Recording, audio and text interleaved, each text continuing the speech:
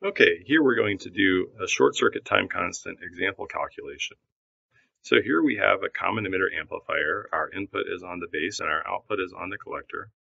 And we have three coupling capacitors or decoupling capacitors. We have CB at 10 microfarads, CC at 1 microfarad, and CE at 1 microfarad.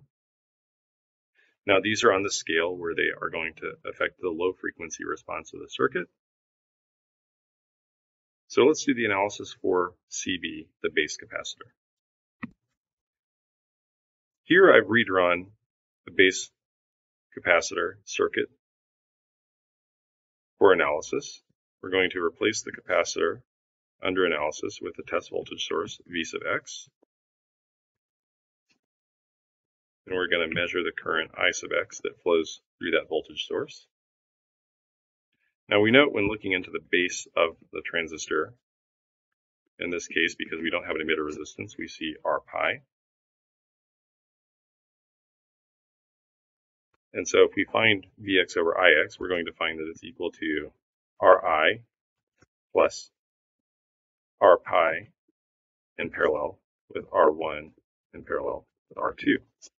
In other words, it's the series combination of the input resistance with all of the parallel resistance at the base of the transistor. This is equal to RCB, the driving point resistance seen by the CB capacitor. Next, let's look at the collector. Again, we're going to replace the collector capacitor with a test voltage source, Vx, and measure the current Ix that flows through that capacitor. And here we're going to find that Vx over Ix is equal to RL plus RC in parallel with RO from the transistor. Now above I noted that the early voltage was equal to infinity, which means that the output resistance of the transistor is also infinity, so we can neglect it in this calculation. So the total here is our value RCC. Okay, we have one more capacitor to analyze. In this case, it's the CE capacitor. So we're going to replace the CE capacitor with a test voltage source, and again, measure the current flowing through it. In this case, Vx over Ix is equal to Re in parallel with the resistance seen looking into the source. And we know that that's 1 over Gm. This is equal to RCE.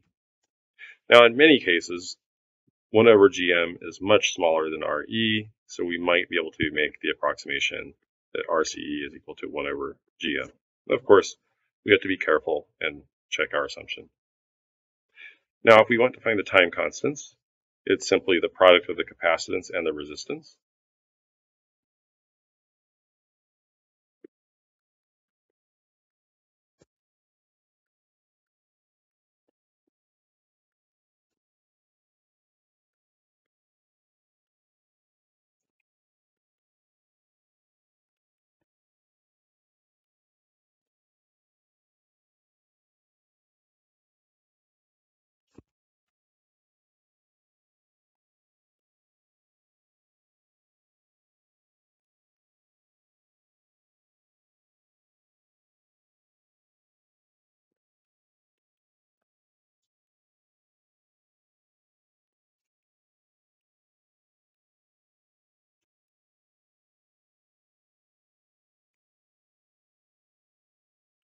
And now, if we want to find the low frequency roll-off, it's 1 over tau CB plus 1 over tau CC plus 1 over tau CE.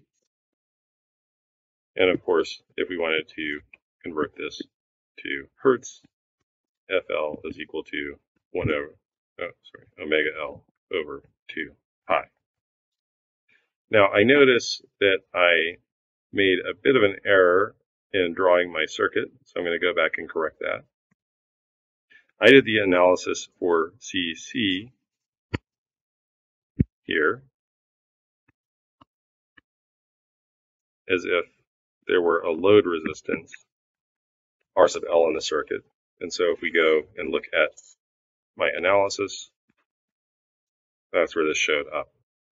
If there were no load in the circuit, or load resistance in the circuit, then the total resistance would simply be RC.